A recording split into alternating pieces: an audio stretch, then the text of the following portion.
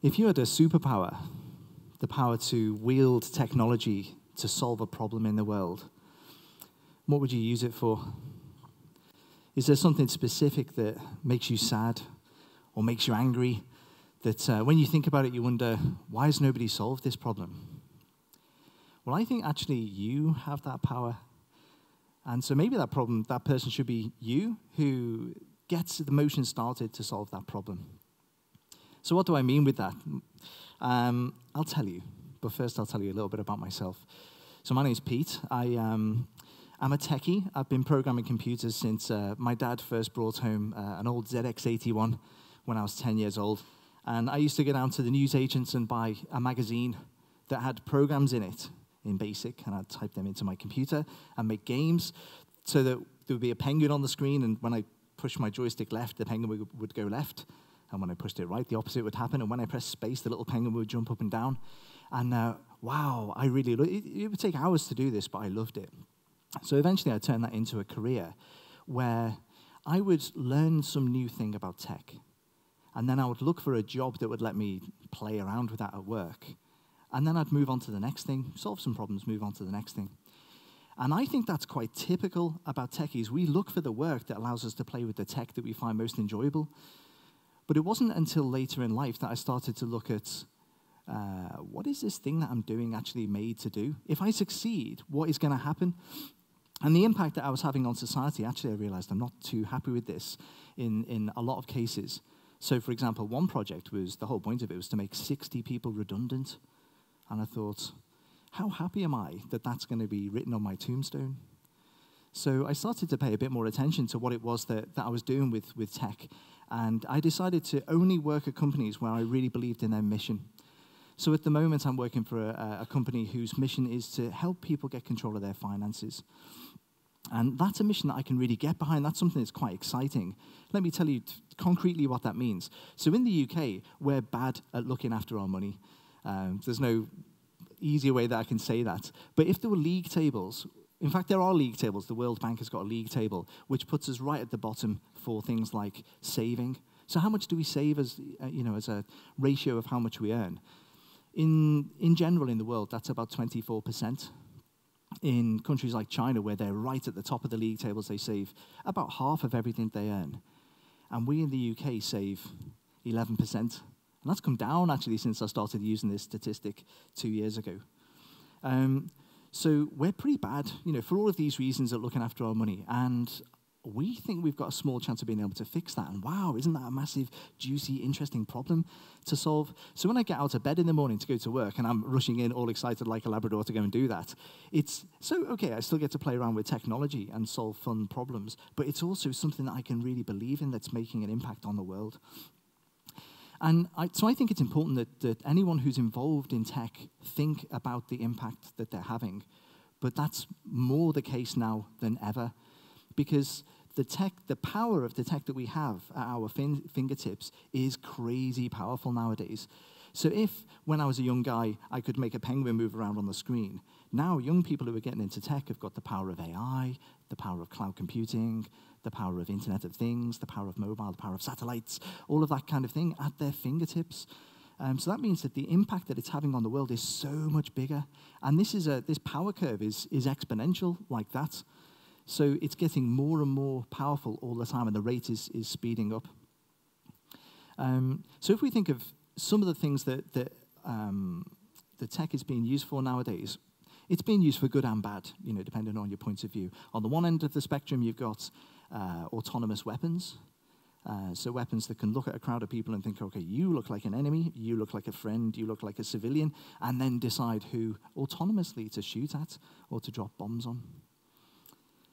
We've got tech that is being used in quite a sophisticated way to influence the elections in other people's countries. So then at the other end of the spectrum, we've got tech being used for nice things. So a couple of things that I can't believe are happening in the world at the moment. I've been looking at this all my life, and I can't believe this kind of thing is happening. So on the one hand, AI is being used to help PTSD sufferers. So people who've been in a war or some other very traumatic experience, to help them come to terms with that and re-enter their lives. It's very helpful from a psychological perspective to get them to talk about what they've been through. And that is so much easier in a context when they feel that they're truly anonymous. And what we've measured in the world of AI is that vets will open up more with an avatar that they know is not human, but they feel is listening. And this kind of anonymous intimacy works really, really well, in often more effectively than human psychiatrists. In another area, this is my favorite area of AI, it's called affective computing. That's affective with an A, to do with our emotions.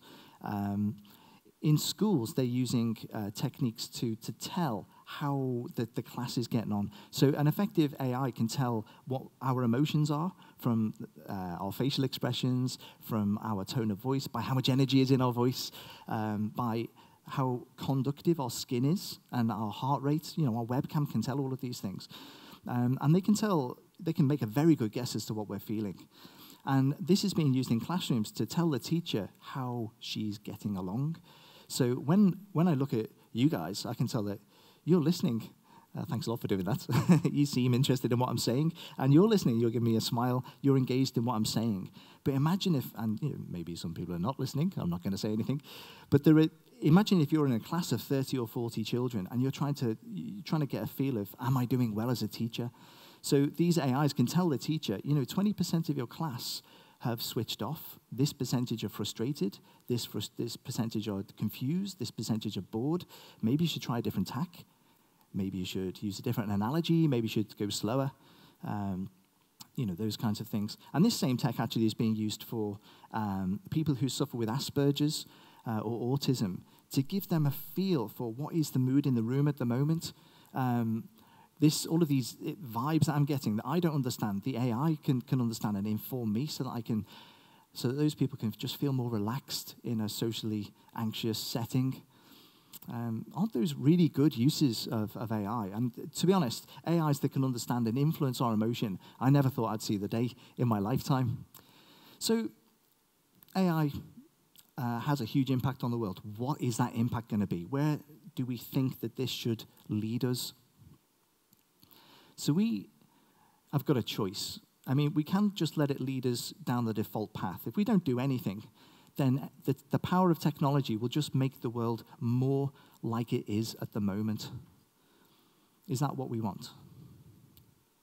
So if we're happy with the way that capitalism works, the way that the disparity between the rich and the poor is growing larger and larger all the time, the way that the pace of life is speeding up and we're all feeling stressed and unhappy, the way that we're consuming all of the world's resources, the way that the family unit is breaking down, are we happy with all of that? Because if we are, tech is just going to, by default, make all of that more so.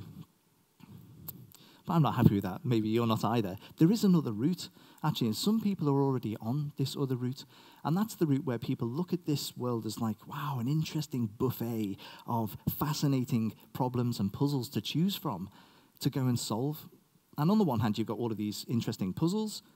Some people view problems as puzzles, and over here you've got all of this interesting tech that can be plugged together like Lego. Why do I say that? Why do I say plug together like Lego? Because so much of it is available for free. So if you're a scientist, and we've got scientists sitting here in the audience today, scientists, after they've researched and studied something for years, will write a paper. And then they will share that paper with anybody who's willing to read it. And if you know a little bit about computers, and you know a little bit about maths, then you can just type that into your computer and get the results of this super powerful tech or idea or approach that this scientist has just invented. And without paying for it. And in tech in general, there's this really amazing, vibrant culture of sharing where dozens or sometimes even hundreds of thousands of developers will come together to swarm around a problem to build something that they will then share for free with the rest of the world. And this is amazing. You can just take all of this stuff and plug it together like Lego. So we've got the problems, we've got the solutions. What are we going to do with that? I think the world is a little bit like a makerspace where, have you ever been to a makerspace? Let me just show you what it looks like. A makerspace is like a lab. If you want to build things and you don't have a lab in your house, you can go to a public one, maybe at a library or in a school or in Shoreditch or places like that. And there'll be drawers full of LEDs, and there'll be drawers full of resistors, and over here there's a soldering iron, and over there there's a laser cutter, and over there there's a 3D printer, and oscilloscopes and all of that interesting stuff. And then there's people on hand to help you. Oh, Jeff, I've never used an oscilloscope before. Can you help me how to use it? There'll be people on hand to show you how to use it. And I think the world is a lot like that. There's all of this tech available. So who are the people who can help us figure out how to use it? Well, that's people like Stanford University, people like Caltech, people like MIT, who are putting their best resources online for free for you to go and learn. So there's this platform called Coursera, where if you want to learn about machine learning, one of the world's foremost AI authorities, Andrew Ng, has put together a course, 11 weeks. It's free. You can just go and do that and learn how to make a neural network. So we've got the problems, we've got the solutions, we've got the people to help us match those two things together. But what is missing? The ideas. The ideas are missing. And what is bad about this is that the place that we used to look for ideas, like tomorrow's world is no more. Sci-fi doesn't really talk about a positive future anymore. Have you ever noticed that? So whereas in the past, Star Trek would be about this lovely post-scarcity society where there was no more war, people didn't need to work for money, and everybody had very fascinating, enriching work to do, exploring the universe, starting restaurants, doing all of that kind of thing for their own fun. People don't tell stories like that anymore. It's seen as being quite cheesy to speak about a positive future. But the problem is, if we can't imagine a better future, we can't build it. So this is where you come in. If you're a techie, great. Please choose the projects that you're going to be working on, because you've got great powers, wield them wisely. If you're not a techie, can you tell us what to do? Can you tell us where to go? If you've got an idea, you've got something that you're really upset about, and you think, if only somebody could build X, well, you know what? It's quite likely that we can build X either now or in the near future, because technology is going like this. Go and find a techie and wow them with your idea and be passionate about it. And programmers are just looking for people to give them interesting problems to solve that will have some impact on the world. If you've got an idea, come and share it.